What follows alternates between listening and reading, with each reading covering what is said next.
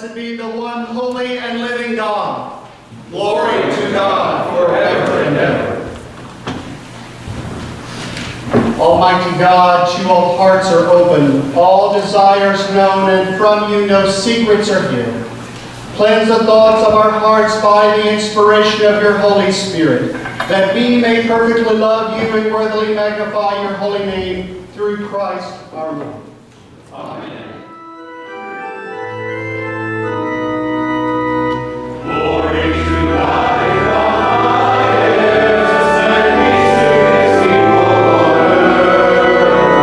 Glory to God in the highest, and peace to his people on earth. Lord God, heavenly King, almighty God and Father, we worship you, we give you thanks, we praise you for your glory. Glory to God in the highest, and peace to his people on earth.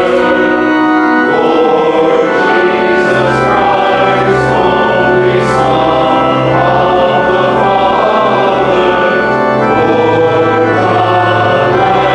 God, you take away the sin of the world. Have mercy on us. You are seated at the right hand of the Father. Receive our prayer. Glory to God in the highest, and peace to his people on earth.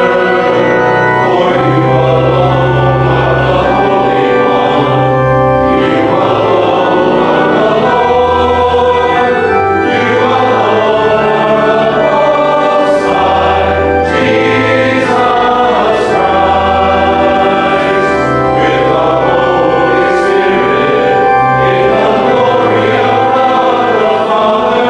Father. Glory to God in the highest, and peace to his people on earth.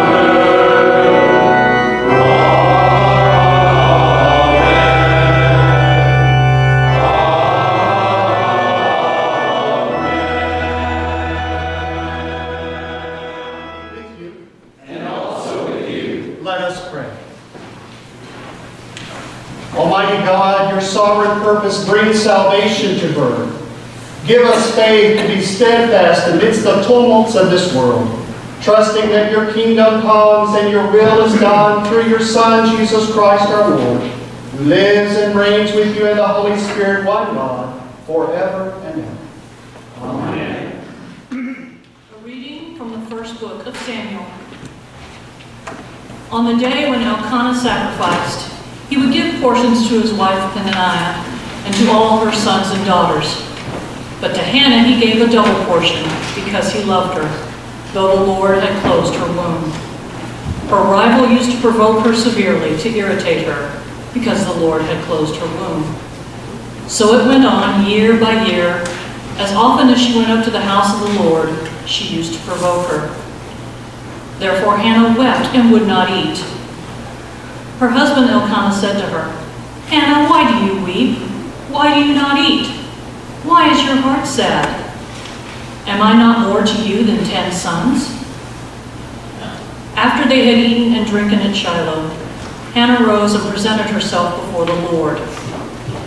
Now Eli the priest was sitting on the seat beside the doorpost of the temple of the Lord. She was deeply distressed and prayed to the Lord and wept bitterly. She made this vow, "O Lord of hosts, if only you will look on the misery of your servant and remember me, and forget not your servant, but will give to your servant a male child, then I will set him before you as a Nazirite until the day of his death. He shall drink neither wine nor intoxicants, and no razor shall touch his head." As she continued praying before the Lord, Eli observed her mouth. Hannah was praying silently, only her lips moved, but her voice was not heard. Therefore Eli thought she was drunk. So Eli said to her, "How long will you make a drunken spectacle of yourself? Put away your wine." But Hannah answered, "No, my Lord, I am a woman deeply troubled. I have drunk neither wine nor strong drink, but I have been pouring out my soul before the Lord. Do not regard your servant as a worthless woman, for I have been speaking out of my great anxiety and vexation all this time. Then Eli answered, Go in peace. The God of Israel grant the petition you have made to him. And she said to him, Let your servant find favor in your sight. Then the woman went to her quarters, ate and drank with her husband, and her countenance was sad no longer. They rose early in the morning and worshipped before the Lord. Then they went back to their house at Ramah. Elkanah knew his wife Hannah, and the Lord remembered her. In due time Hannah conceived and bore a son. She named him Samuel, for she said, I have asked him of the Lord. Hear what the Spirit is saying to God's people. Thanks be to God.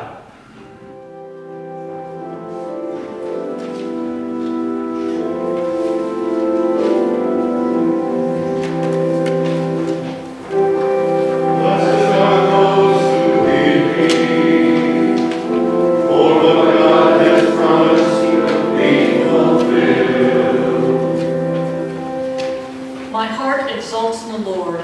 My strength is exalted in my God. There is no holy one like the Lord, no one beside you. There is no rock like our God. Talk no more so very proudly. Let not arrogance come from your mouth. For the Lord is a God of knowledge, and by him actions are weighed. Blessed are those who believe, for what God has promised will be fulfilled. The bows of the mighty are broken, but the feeble gird on strength. Those who were full have hired themselves out for bread, but those who are hungry are fat with spoil. The barren has borne 7, but she who has many children is forlorn. The Lord kills and brings to life. He brings down to Sheol and raises up. The Lord makes poor and makes rich. He brings low, he also exalts. Blessed are those who believe, for what God has promised will be fulfilled. He raises up the poor from the dust. He lifts the needy from the ash heap, to make them sit with princes and inherit a seat of honor. For the pillars of the earth are the Lord's, and on them he has set the world. He will guard the feet of his faithful ones, but the wicked shall be cut off in darkness, for not by night does one prevail. The Lord, his adversary, shall be shattered. The Most High will thunder in heaven. The Lord will judge the ends of the earth. He will give strength to his king and exalt the power of his anointed. Blessed are those who believe, for what God has promised will be fulfilled. A reading from the letter to the Hebrews. Every priest stands day after day at his service, offering again and again the same sacrifices that can never take away sins. But when Christ had offered for all time a single sacrifice for sins, he sat down at the right hand of God, and since then has been waiting until his enemies would be made a footstool for his feet. For by a single offering he has perfected for all time those who are sanctified. And the Holy Spirit also testifies to us, for after saying, This is the covenant that I will make with them. After those days, says the Lord, I will put my laws in their hearts, and I will write them on their minds. He also adds, I will remember their sins and their lawless deeds no more. Where there is forgiveness of these, there is no longer any offering for sin. Therefore, my friends, since we have confidence to enter the sanctuary by the blood of Jesus, by the new and living way that he opened for us through the curtain, that is, through his flesh, and since we have a great priest over the house of God, Let us approach with a true heart, in full assurance of faith, with our hearts sprinkled clean from an evil conscience, and our bodies washed pure with water. Let us hold fast to the confession of our hope without wavering, for he who has promised is faithful. And let us consider how to provoke one another to love and to good deeds, not neglecting to meet together, as the habit of some, but encouraging one another, and all the more as you see the day approaching. Hear what the Spirit is saying to God's people. Thanks be to God.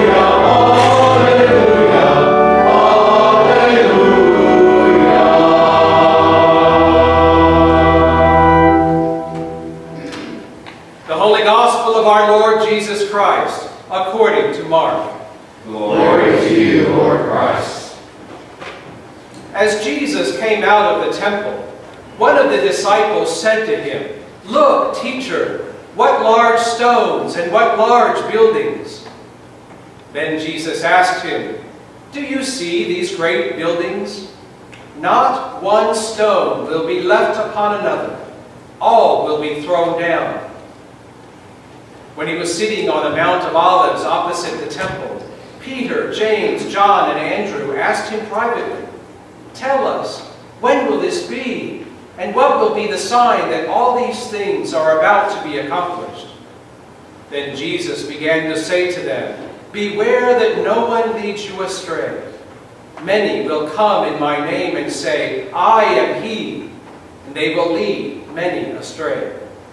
When you hear of wars and rumors of wars, do not be alarmed.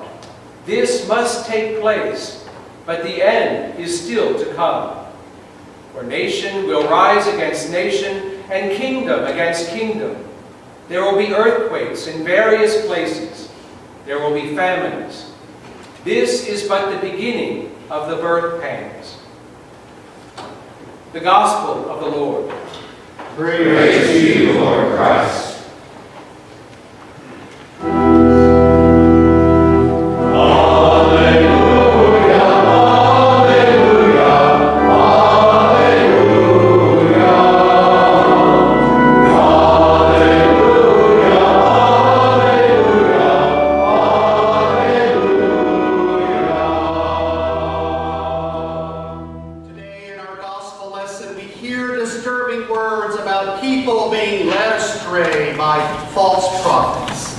We hear about wars and rumors of wars, about nations rising against nations.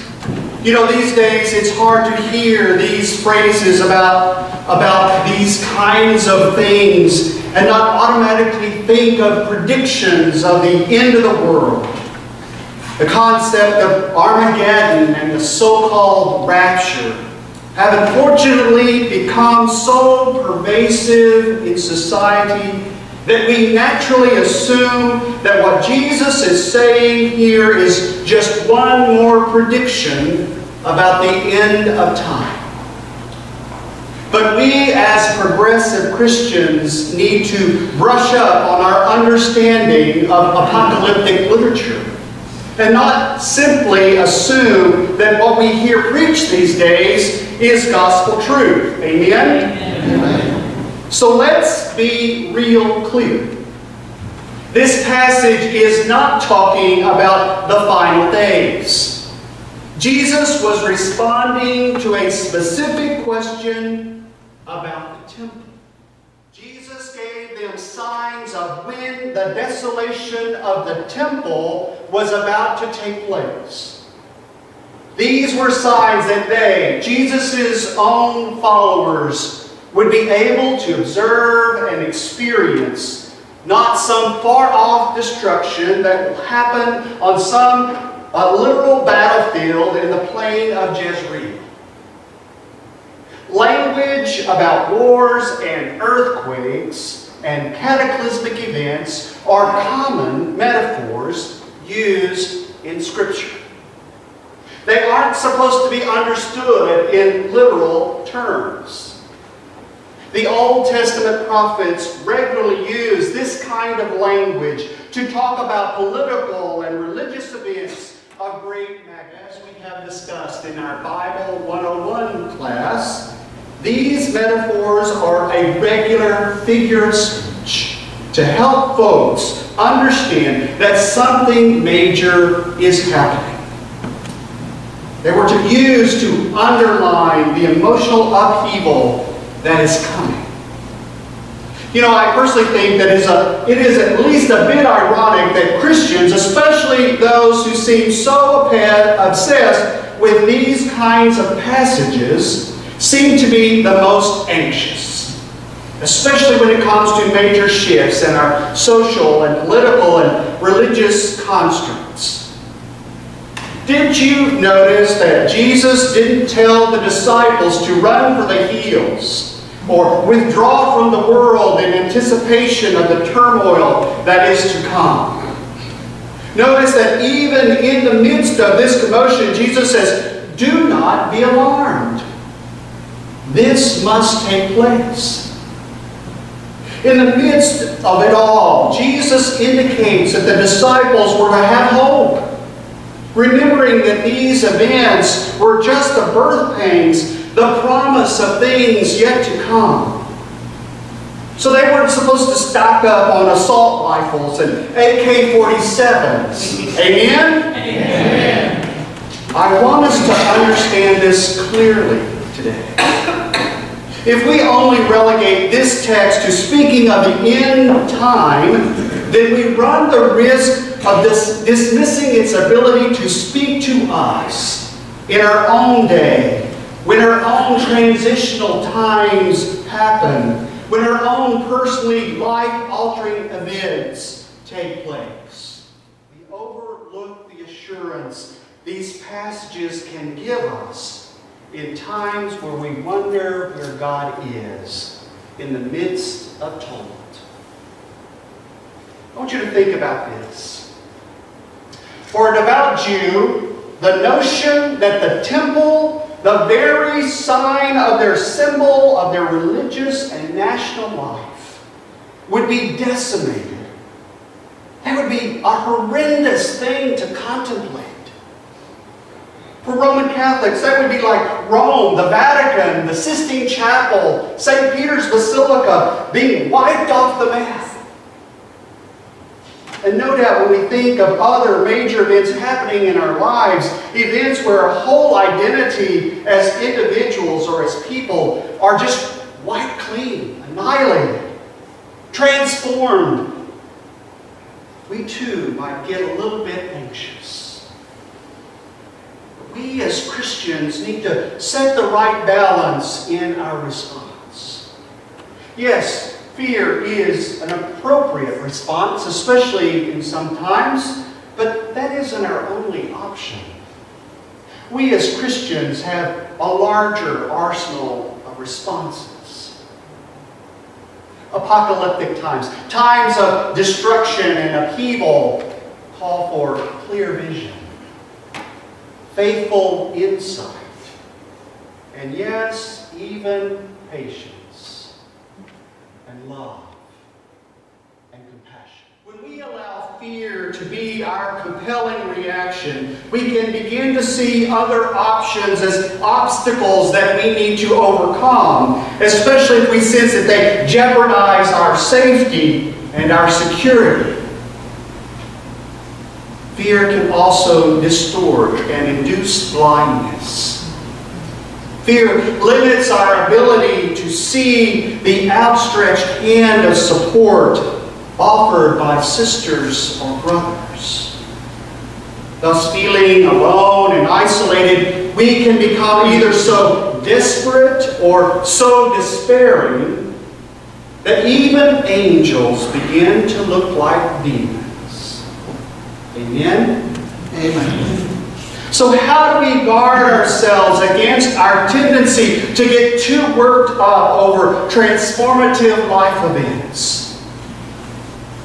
We do so by allowing love to permeate everything we do, so that everything is steeped in love. That's when we'll be better prepared to withstand foreboding winds. In our New Testament lesson, the writer of the epistle to the Hebrews said, "Let us consider how to provoke one another to love." That's a strange way of stating things, isn't it? Perhaps we might ask ourselves, what does it mean to provoke one another to love? Usually we go about provoking one another to anger, not love. Amen? Amen. We kind of know what that entails. We usually, when we provoke someone to anger, we do so by being a little bit relentless in doing things that hurt them. So I wonder, what might it be like to do what we can to incite, to go, to inflame, to urge one another into love and good deeds? Might that mean we have to be a little relentless in our love and our care and our support?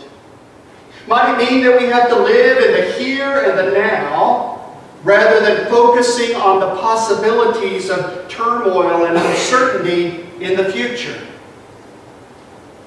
I like Eugene Peterson, the author of the Message's translation of this passage.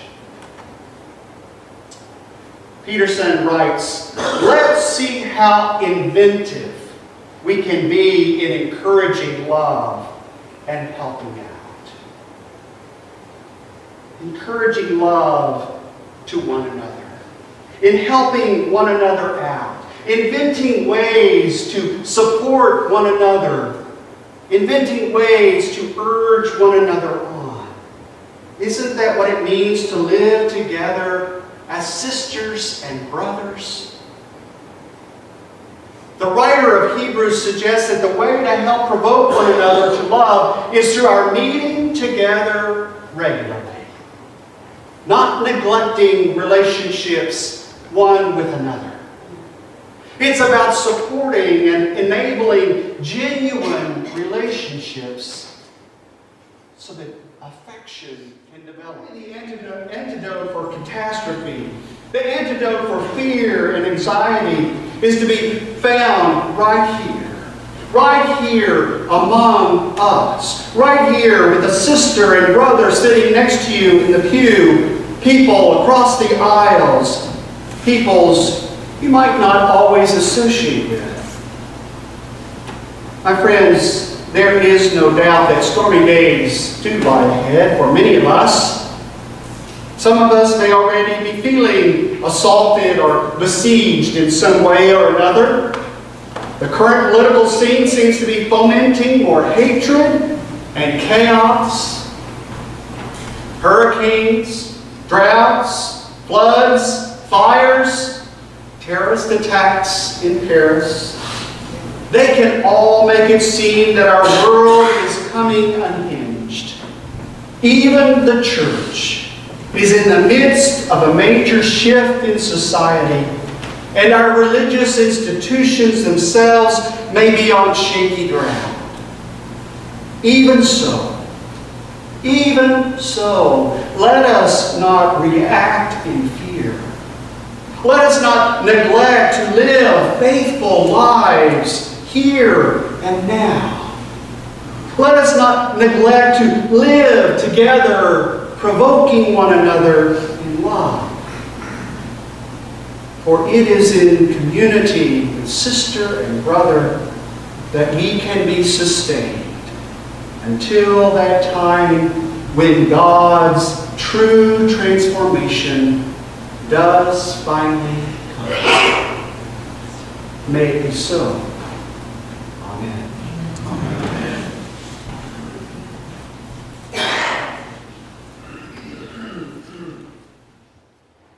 Let us stand as we are able to reaffirm our faith using the ancient words of the Nicene Creed.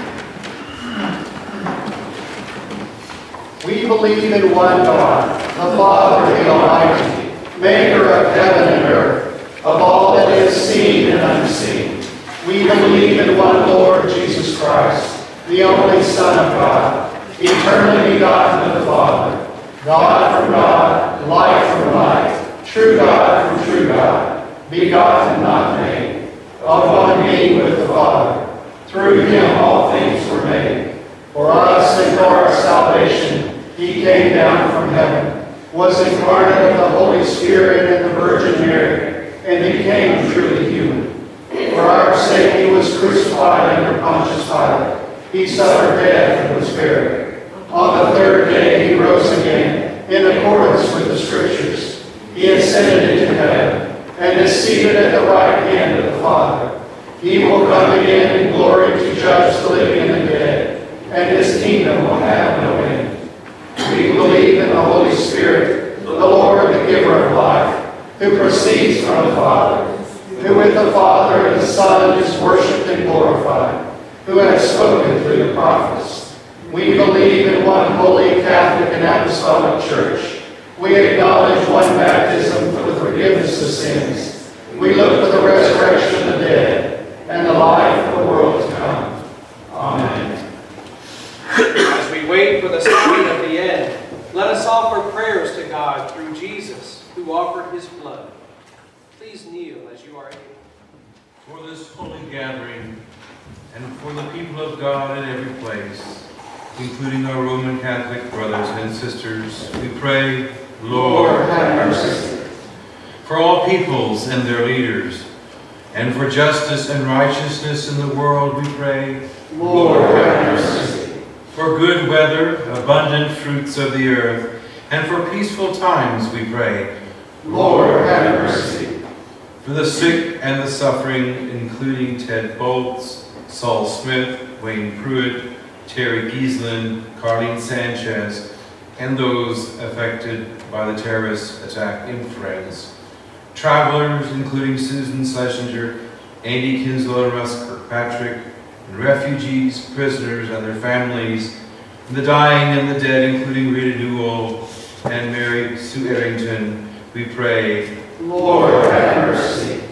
For our city and those who live in it, and for our families, companions, and all those we love, we pray, Lord, have mercy. And thanksgiving for Dan O'Brien and Amber Ernst, who will celebrate birthdays this week, we pray, Lord, have mercy. Lifting our voices with all creation, with the Blessed Virgin Mary and all the saints, let us offer ourselves and one another to the living God through Christ. To you, O Lord. God of all times and places, hear the prayers we offer this day. Send your angel to deliver your people and awaken those who sleep in the dust. Through Jesus Christ our Lord. Amen. Let us confess our sins to God. We confess Our sin and the sins of our society in the misuse of God's creation. God our Father, we are sorry for the times when we have used your gifts carelessly and acted ungratefully. We enjoy the fruits of the harvest, but sometimes forget that you have given them to us. We belong to a people who are full and satisfied, but ignore the cry of the hungry. We are godless and do not care enough for the world you have made. We store up goods for ourselves alone, as if there were no consequences to our actions, and as if there were no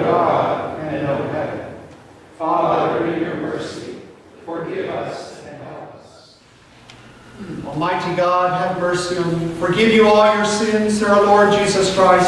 Strengthen you in all goodness, and by the power of the Holy Spirit keep you in eternal life. Amen. Please stand as you are. Let us share the peace of Christ. The peace of Christ be always with you. And also with you.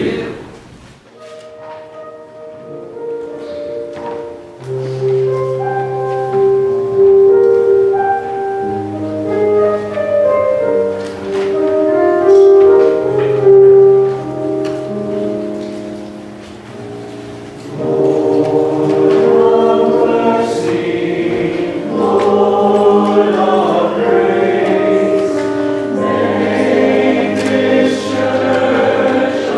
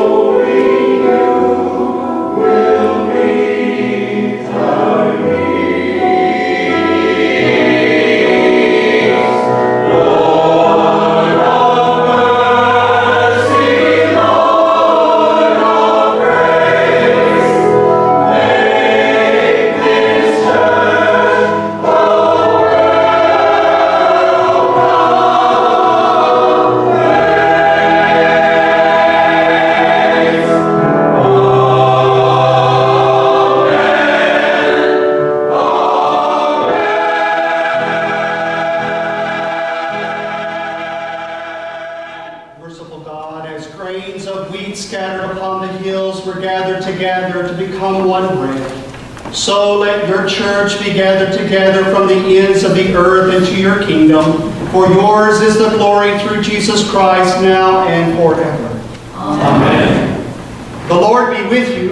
And also with you. Lift up your hearts. We lift them to the Lord. Let us give thanks to the Lord our God. It is right to give God thanks and praise. It is right and a good and joyful thing always and everywhere to give thanks to you, Father Almighty, Creator of heaven and earth. For through the single sacrifice of your Son, Jesus Christ, you have sanctified your faithful and given us confidence to approach your table as your own children. For the love of your Son, who sits at your right hand, and by the gifts of your Holy Spirit that fills our hearts, accept our prayers and praises, Father, as we join our voices with angels and archangels and with all the company of heaven in this unending song.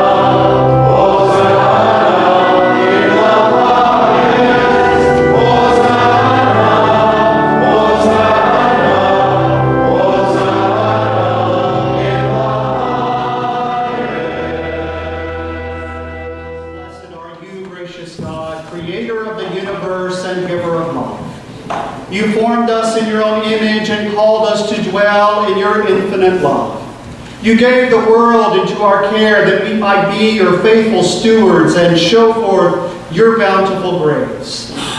But we failed to honor your image in one another and in ourselves.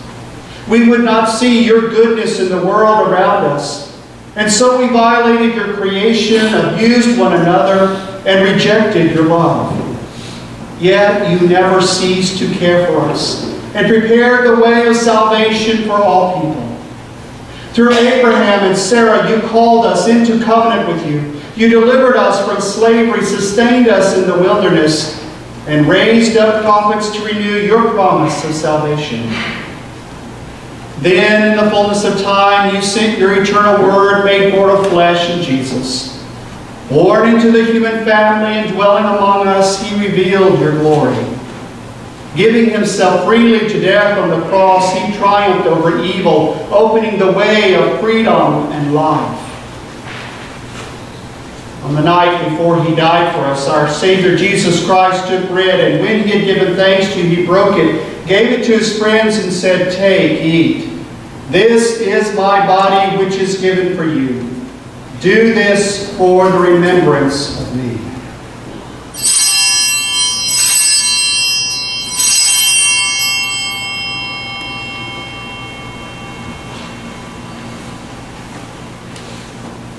As supper was ending, Jesus took the cup of wine, and when he had given thanks, he gave it to them and said, "Drink this, all of you.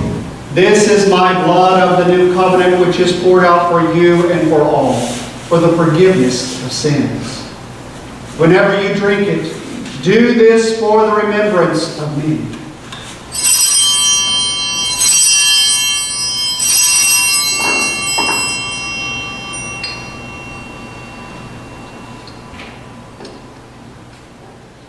Therefore we proclaim the mystery of faith.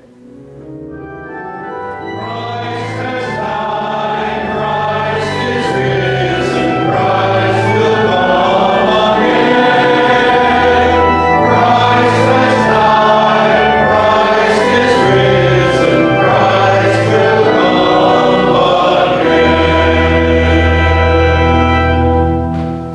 Remembering his death death and resurrection, we now present to you from your creation this bread and this wine. Sanctify them by your Holy Spirit, that they may be for us the body and blood of our Savior Jesus Christ.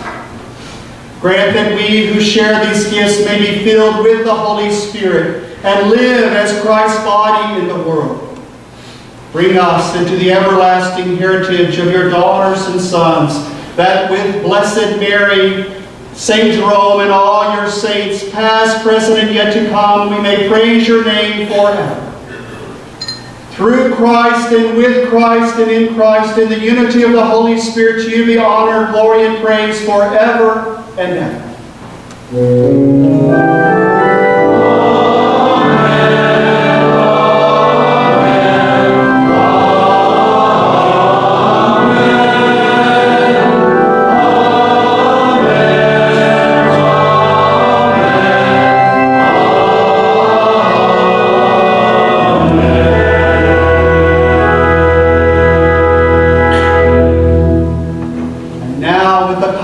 Of the children of God, let us pray.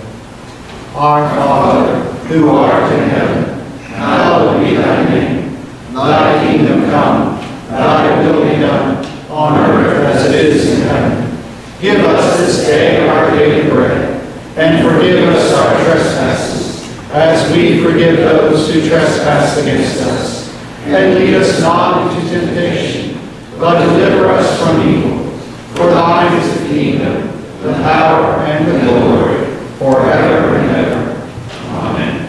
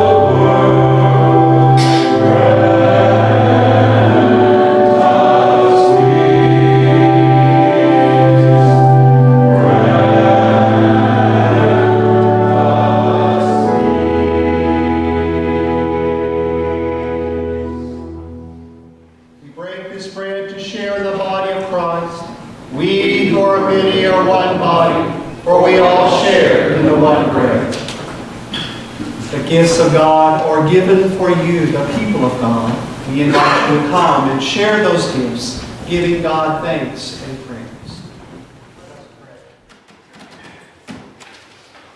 Eternal God, Heavenly Father, you have graciously accepted us as living members of your Son, our Savior, Jesus Christ, and you have fed us with spiritual food in the sacrament of his body and blood. Send us now into the world in peace, and grant us strength and courage to love and serve you with gladness and singleness of heart, through Christ our Lord. Amen. God be with you. And also with you. Go forth into the world in peace. Be of good courage. Hold fast to that which is good. Render no one evil for evil. Strengthen the faint-hearted. Support the weak. Help the afflicted. Honor everyone. Love and serve the Lord, rejoicing in the power of the Holy Spirit. And the blessing of God Almighty, the Father, the Son, and the Holy Spirit be upon you and remain with you forever. Amen. Worship has ended, but now our provocative service begins. Let us go forth to love and serve the Lord. Thanks be to God.